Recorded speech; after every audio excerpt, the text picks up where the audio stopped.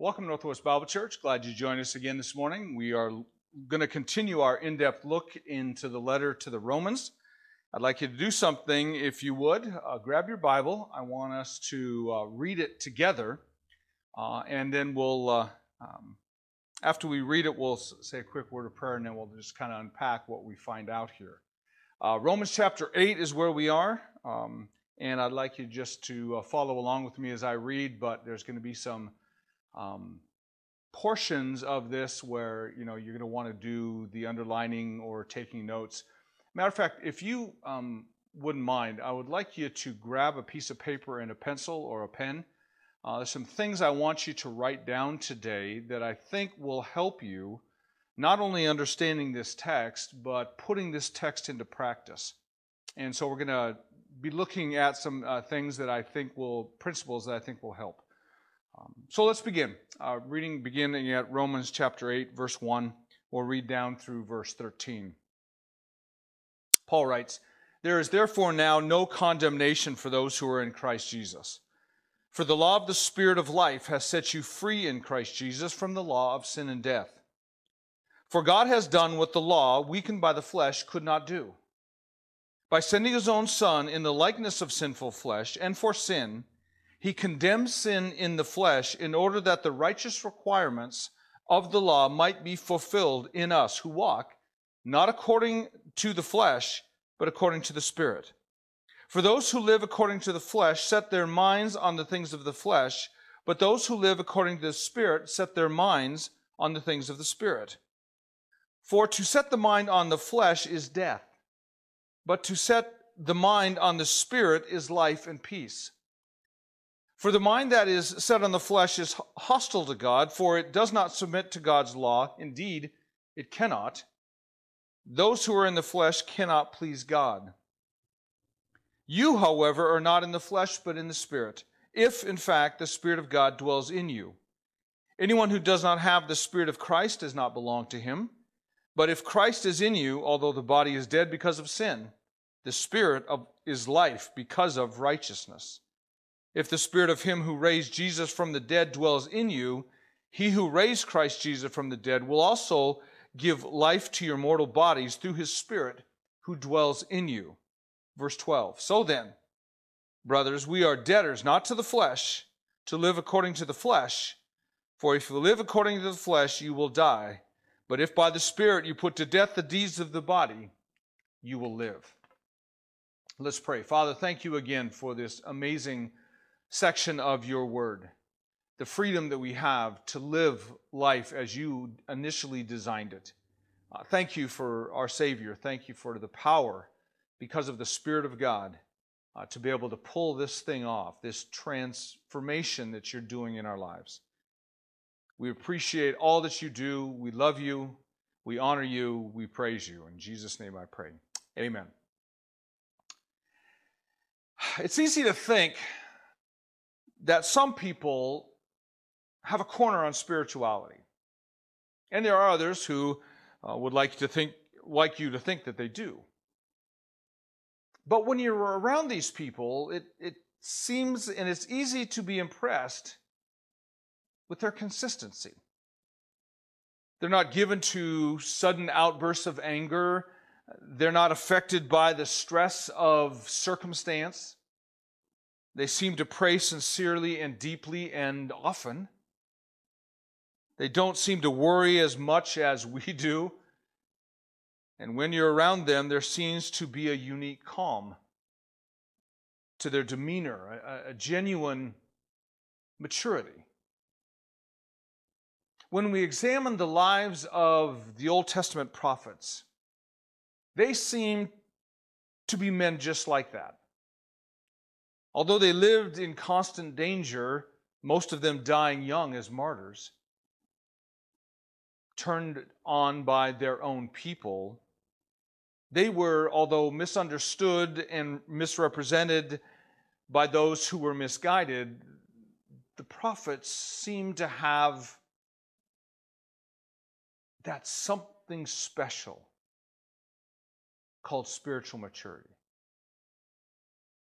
Some of the great preachers in the past, some engaged in pioneer mission work. They just seemed to stand taller in the crowd. Men like Jonathan Edwards and David Brainerd and John Wesley and William Carey and David Livingstone and Hudson Taylor. Even theologians from the 20th century like Louis Sperry Schaeffer and his prized pupil Charles Baker. But what is true about all of them is that within each of them was the quality of inspiring courage, profound, at the same time, weakness.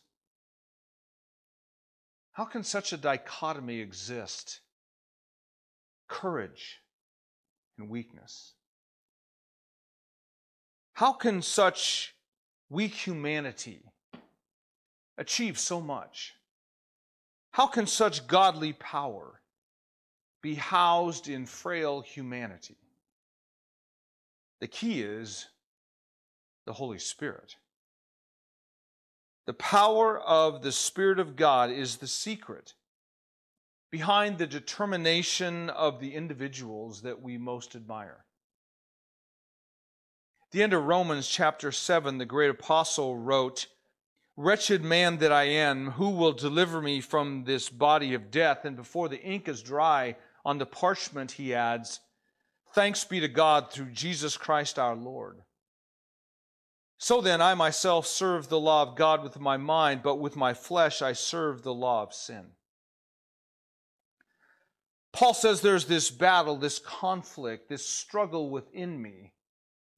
One path leads me into the flesh, and one path leads me into the work of the Spirit of God. Within me, implies the Apostle Paul, there is both the old nature and the new. And within each one of us, there are those conflicting forces. One driving us down, the other one driving us upward and onward.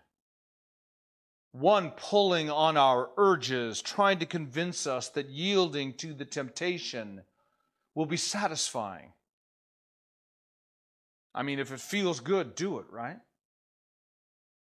On the other hand, the Spirit of God communicates deep within our soul, walk with me, trust me. I'll take care of you, and I'll help you overcome this carnal style and bring you into a realm that will cause others to be amazed, even those of your own family, those who know and love you best. So when we come to this monumental turn in Romans chapter 8, the Spirit of God is introduced to us, and we begin to realize that His presence is our benefit. I'd like you to make sure you have that piece of paper and pencil or pen I told you about, because I want you to write down some things, because as you write these things down, and even as we say them out loud together, and we're going to do that, okay? So if you're sitting there with someone else, just understand we're going to say things out loud together. But you'll need this coming week. I'm sure of it. The enemy of your soul, I want to remind you, is hearing everything you're hearing right now. And he's already plotting your spiritual demise. He's going to bring something into your life that not only irritates you, but something that'll cause you to grind your teeth and want to fight back. And if you give in to that, he's got you. So you need to write these things down. Romans chapter 8, verse 1, there is therefore now no condemnation for those who are in Christ. I want you to write this down. We are eternally secure in Jesus Christ. You will never be insecure in the Lord Jesus. Let the words "no condemnation" be cemented in your mind. We are eternally secure in the Lord Jesus. Whether things are going well or poorly, whether you have money in the bank or nothing in the bank, whether you're experiencing good health or the doctor just gave you the worst news that you could possibly hear, there is now, right at that very moment, this very moment, and every moment thereafter, no condemnation to those who are in Christ Jesus. When you come to God by faith in the Lord Jesus, He adopts you into His family. And He never says, get out. That's how families work. Once you're His child, you are forever His child. You ready? All right, repeat after me. We are eternally secure in Christ Jesus. Say that. Good for you. Look at verse 2. For the law of the Spirit of life has set you free in Christ Jesus from the law of sin and death.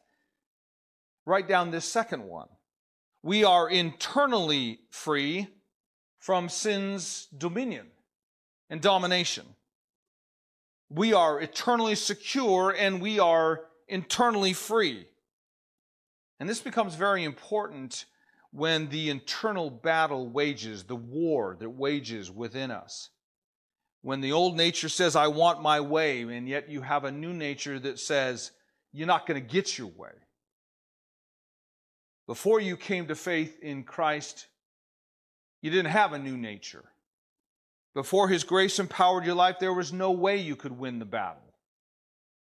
When temptation occurred, you yielded.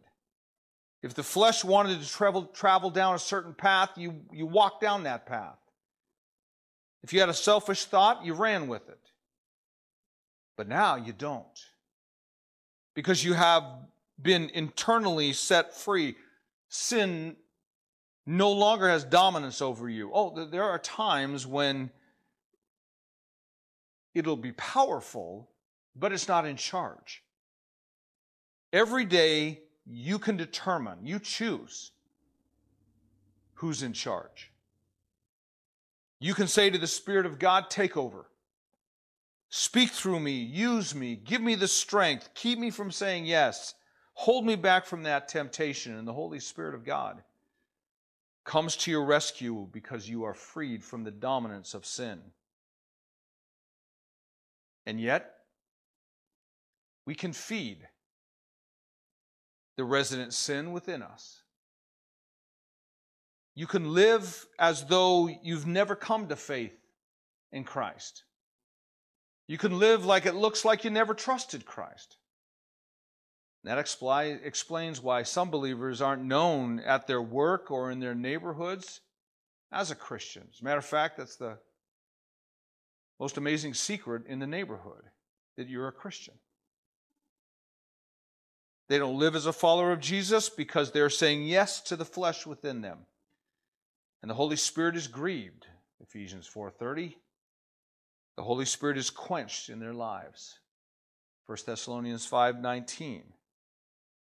You can live like that if you choose. And you can choose, or you can choose the path empowered by the Spirit of God. Before you came to faith in Christ, you were caught in the grasp of your old nature, but now you're internally free. So let's repeat that principle. Ready? Repeat after me. We are internally free from sin's domination. Good. Verses 3 and 4, for God has done what the law, weakened by the flesh, could not do. What did the law do? Tried to make us holy. But because of sin, it couldn't. By sending His own Son in the likeness of sinful flesh and for sin, He condemned sin in the flesh in order that the righteous requirements of the law might be fulfilled by us. Is that what it says? No. In us, who walk not according to the flesh, but according to the Spirit. As the Spirit of God takes charge, He empowers us to live righteously. We are positionally righteous in Christ Jesus, but now the Spirit empowers us to live that same way. Here's the third thing I want you to write down. We are positionally righteous before God. Eternally secure, internally freed, positionally righteous. And that's just the start. That's just where we stand before God. When times are hard, when nights are lonely, when things seem to be turning against you, you got to go back to these three great truths. I'm eternally secure in Christ. I am internally freed from sin's domination. And I am positionally righteous before God. As the poet said, nearer, nearer, nearer I cannot be, for in the person of his Son, I'm as near as he. Substitute the word righteous, and it fits. Righteous, still righteous, more righteous I cannot be. For in the person of his Son, I am as righteous as he. So you don't have to work and stress and labor and strive and pray and plead to somehow to get God to listen. Does God listen to his Son? Of course. Then he listens to you. Being in Christ, the same righteousness that applies to his Son now applies to you in God's eyes. It's called grace. Now there is a contrast. If that is true, I'm set. I got it made. And that's what some people think. But the problem is that you've got those two natures that are warring with each other. And we've got to realize that the old nature will never get any better, and it never gives up. Every day it goes to work to try to control you. It's been doing that your whole life. But when you came to faith in Christ Jesus, and now there's a new master in charge, the Holy Spirit now lives within, the flesh no longer dominates. So what we've got now are these two natures. So let's track these two natures in verses 5 through 7. The old nature is called the flesh. And what we're referring to here is that fallen nature, that egocentric human nature, the nature we got from Adam when he fell into sin. The spiritual life, or the Spirit, is literally the third member of the Trinity. God, the Holy Spirit living within you. And he's saying to us, the moment we believe, let me take charge, I'll clean up your language, I'll clean up your mind, I'll redirect your eyes, I'll take control of your will, but the flesh, the old nature, is opposed to that. First of all, let's look at what happens when we walk according to the flesh. For those who live according to the flesh set their minds on the things of the flesh. So the first thing that you can have is a fleshly mindset. When you live according to the flesh, there is a mental orientation towards sin. My impulses begin to control me. They begin to dominate me. And human selfishness kicks into action. And when that happens, the Spirit of God is grieved. He doesn't want that, because that not only does not honor him, but that's not what's best for us. But I've made that choice, and the old nature kicks in with that fleshly mindset. The verse continues, the second characteristic of that fleshly mindset, for to set the mind on the flesh is death. Don't go any further. I want the full force of that verse to sink in. When your mind set is controlled by your urges, the flesh, a death-like existence kicks in. The fleshly mindset produces within you and me an emptiness, a futility, a frustration. We're plagued by guilt and shame because that old nature took control. This is why a Christian can commit suicide. Think about this. How many people are confused and they think, man, if he or she committed suicide, they couldn't have been a Christian. No. A Christian can have the flesh dominate the person's thinking and bring them to the place of taking their own life. Now, obviously, the Holy Spirit is grieved at that. But was that person saved? Well, if they trusted Jesus Christ, absolutely they were saved. Is there a loss of reward? Yeah. For the fullness of that life that could have honored God now can't. It's over. That kind of emptiness that would cause a person to take a gun and put it to their chest and pull the trigger, that can be experienced by a believer. Living this life under the domination of the flesh, you respond just as you would if you didn't even know the Lord Jesus. And the thoughts of desperation and despair occupy your thinking. Paul accurately calls it death, for to set the mind on the flesh is death. Verse 7 contains the third characteristic of the fleshly mindset. For the mind set on the flesh is hostile to God. As you read your Bibles, take note of these kind of things. When you operate under the domination of the flesh, you are hostile toward God and all the things related to God. You resist Him and you resent Him, as well as others who might represent Him. That's why when there are marital problems, it might be just that one is representing what God says in His Word, but the fleshly minded person isn't willing to hear it. I don't care what God's Word says. Don't quote the Bible to me. Christians say that just as well as non-Christians. As a matter of fact, I think I've said something similar. I mean, not recently, but I remember saying something like that to my wife. And what's worse, when my wife quotes me back what I've said the previous Sunday. Why? Why did that bother me? Because I'm living with my mind focused on the flesh, operating under the control of my old nature.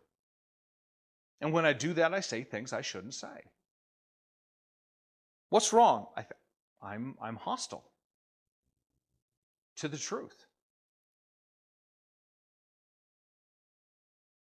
There can be open defiance against the truth of God, and it can happen to anyone where the flesh is in control.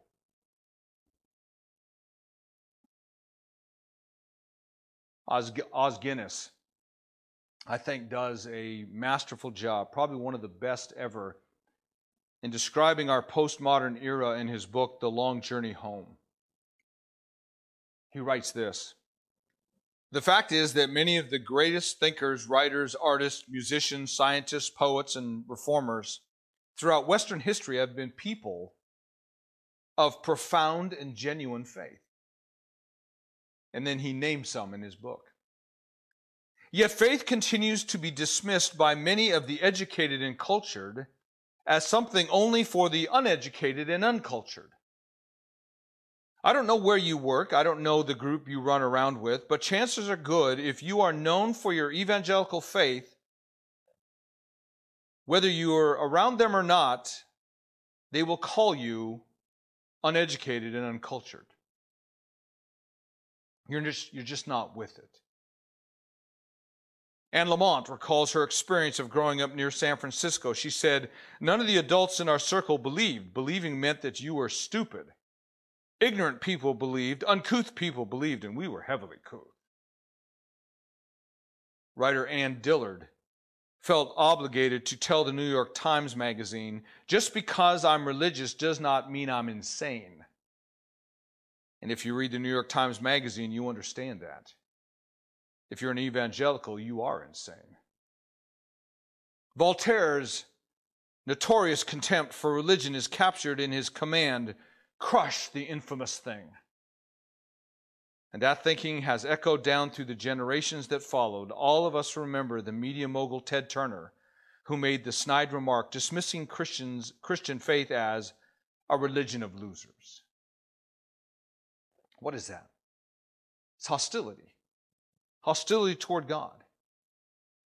Paul said centuries ago, "For the mind that is set is hostile toward God." And then right in the middle of verse 3, we find the fourth characteristic, "For it does not submit to God, to His law. Indeed, it cannot."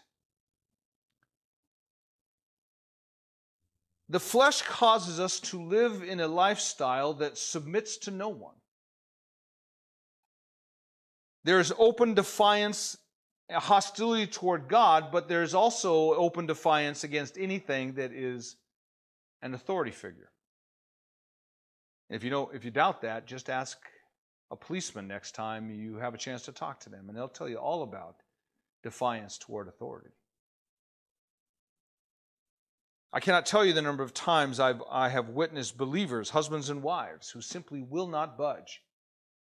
They won't back off, both of them determined to have their way regardless. No issue ever gets resolved in marriage or in any other relationship until someone is willing to submit, until someone is willing to put something as a higher priority. But the flesh says, don't give up. Don't surrender. Stand against that. Resist that. And then there's a fifth characteristic in the same verse, an inability to obey God. Paul says, "For it does not submit to God's law. Indeed, it cannot." Those who are in the flesh cannot please God. Verse 8 says. Matter of fact, in 1 Corinthians chapter 2, let me show you the situation in the life of a natural person when they hear the truth. The natural person does not accept the things of the Spirit of God. Why? Because they are folly to him. Interesting word, folly. It's translated foolishness in other translations, but the word literally means moronic. For they are moronic to him. And he's not able to understand them because they are spiritually discerned. Spiritual truths can only be understood by those who have the Spirit of God that enables them to distinguish, to evaluate. That's why when you bring a friend to church who hasn't trusted the Lord Jesus and you're just soaking up what is being said, they're yawning. It isn't their fault. They don't have the Spirit of God to open their eyes to the significance of the truth. And if you get a Christian who has a fleshly mindset sitting next to you, they're miserable. It's like the Christian preacher is speaking a different language. They just don't get it. Try as we might to explain the truth, the Spirit of God is not at work in the heart and the mind of the person. You can try to have a deep conversation, but they just don't understand. And that's the way it is when we choose to be fleshly minded. We know in our hearts that we should be enjoying the worship of God and the truth of His Word, but we don't. Why? Because we're operating in the flesh, under the domination of the old nature. But then, let's look at what it means to walk in the Spirit. We'll go through this quickly. Back to verse 5. But those who live according to the Spirit set their minds on the things of the Spirit. So the second category is having a spiritual mindset. When you live according to the Spirit, there is a hunger for spiritual truth that can't be satisfied. We love spending time in the Word. We love to spend time in prayer. We love pondering insights that the Lord gives us and brings to our mind. We love to talk to other people about the insights into God's Word and His work and His dealings with mankind. It seems like we can't get enough.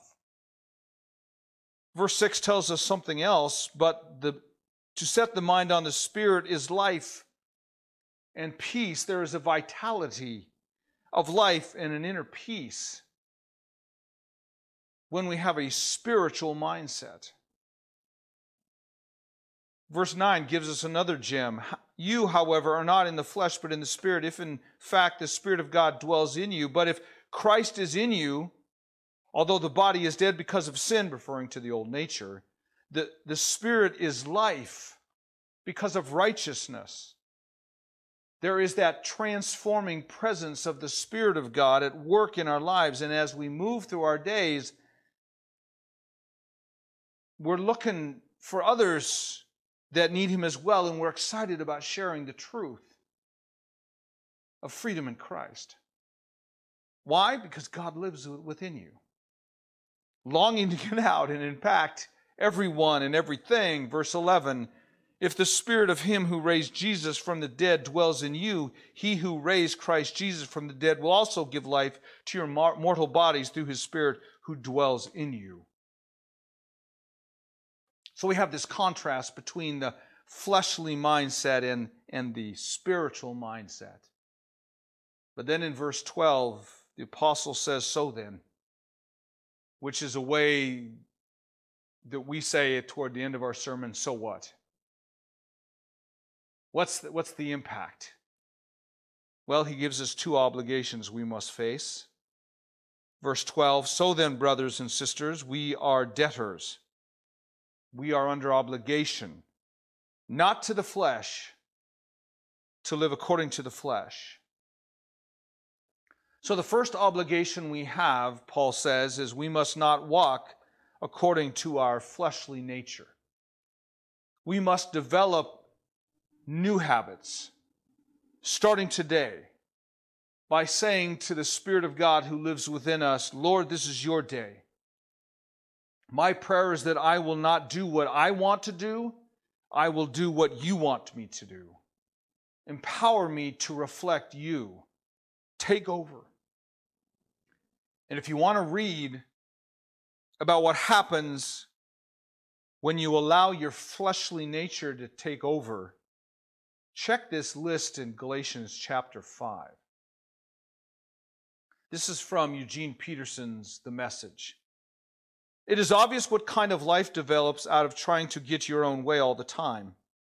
Repetitive, loveless, cheap sex, a stinking accumulation of mental and emotional garbage, frenzied and joyless grabs for happiness, trinket gods, magic show religion, paranoid loneliness, cutthroat competition, all-consuming yet never satisfying wants, a brutal temper, an impotence to love or be loved, divided homes, divided lives, small-minded and lopsided pursuits, the vicious habit of depersonalizing everyone into a rival, uncontrolled and uncontrollable addictions, ugly parodies of community. I could go on and on and on.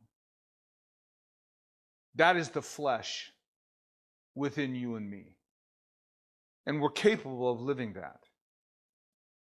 The second obligation, Paul says, not only must we not walk according to our fleshly nature, secondly, we must not rely on our own strength, but on the Holy Spirit of God. Ella Wheeler Wilcox put it this way: one ship drives east, another drives west, with the same self winds that blow. It is the set of the sails and not the gales that determines the way that we go. It isn't the wind of circumstance that matters. It's the set of the heart and the rudder of the mind that sets the direction of our lives. And you know what? There is actually a second verse to that poem. Like the winds of the sea are the ways of fate, as we voyage along through life. 'Tis the set of the soul that decides its goal and not the calm or the strife.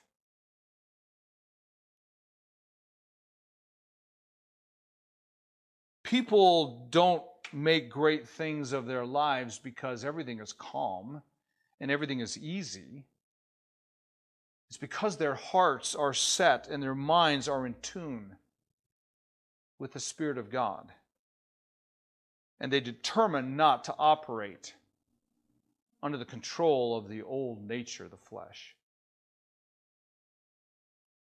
Let me ask 2 questions and then we're done.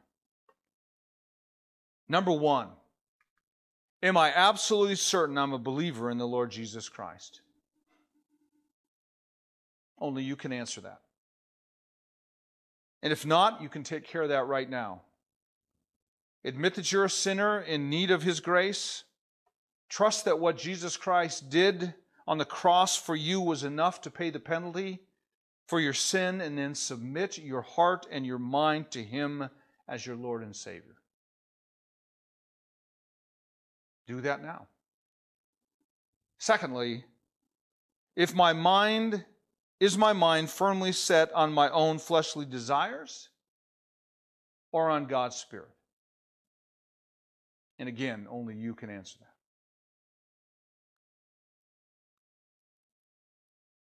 Am I a believer in the Lord Jesus? And if I am, secondly, where's my mind firmly set? I leave you to those 2 questions. Let's pray.